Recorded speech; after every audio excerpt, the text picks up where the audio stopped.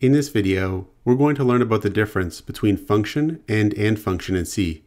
So a viewer recently had a great question on one of my videos covering pthreads in C.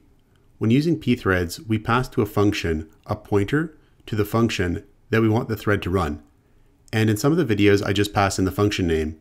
And in other videos, I pass in the function name with the AND operator in front of it. And this might lead someone to believe that there's a difference. If we look at examples of using pthreads online, we'll also find that some examples just use the function name, and some examples will use the function name with the AND operator in front of it. So let's explore whether there is a difference between the two. But I'll tell you right now that the short answer is no, there isn't really a difference. So to explore this, let's first create a basic function. So we'll call the function function, and it will have a void return type, and the function will accept no arguments. And the function will just print out function exclamation mark followed by a new line. Then we'll make a pointer variable that's going to be a pointer to this function. So we'll have void, and we'll have star function underscore pointer 1, and then we'll have open bracket close bracket after this because the function accepts no arguments. And then we'll assign it the value function. And this here is the equivalent of this here. Putting the AND operator in front is not going to make any difference. In both cases, we're getting a pointer to this same function. It's going to result in the same memory address. We can test this out. So right now, just to make sure this is working, we can dereference the function pointer with star function underscore pointer 1. And we can call the function like this.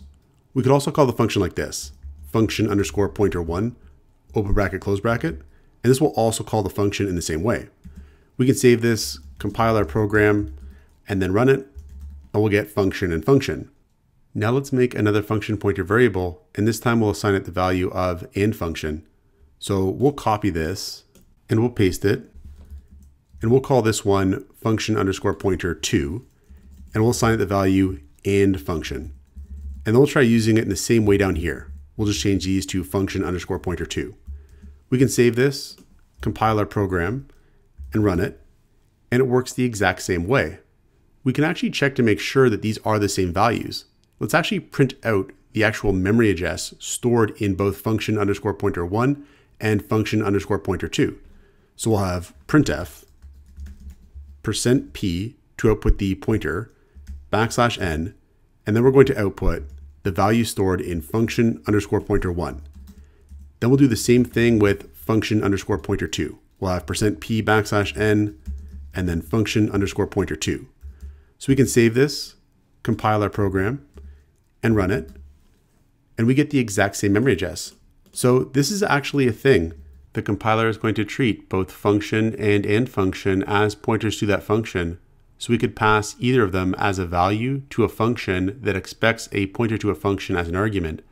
Now you might think that this second version here might require more work because there's this operator here, but as a practical matter, it won't. The compiler is just going to treat both of these the same, and the actual computer program we get as a result, the compiled program, is going to be identical. We can actually test that. So let's delete this here, and we'll compile this version of the program here with just function and no AND operator in front of it. We're going to compile it to assembly code by using this -S option, and I'll have -O, and I'll say D1, and I'll compile D.C. So we're going to output the assembly code version of this program to a file called D1.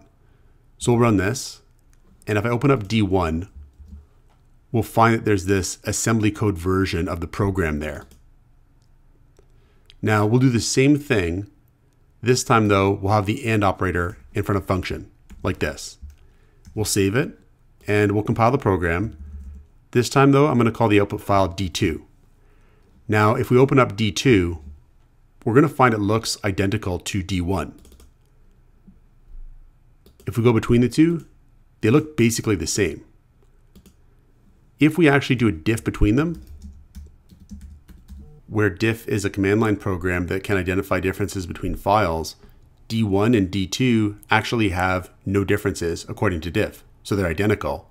What this means is that the compiler is going to treat function and AND function the exact same way, So it's not like your computer is going to have to do some extra computational work because you use the AND operator instead of just the function name. The AND operator might make it extra clear that it's a pointer, but it doesn't really matter either way. There's really no difference at all. So it's really up to you what you use.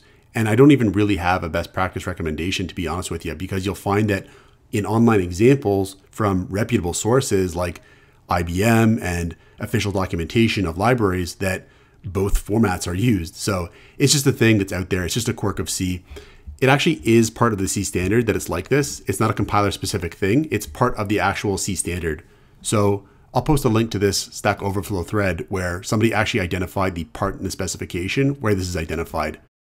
So it's just a quirk of C that we can use either function or AND function to get the pointer to a function. Check out portfoliocourses.com, where we'll help you build a portfolio that will impress employers, including courses to help you develop C programming projects.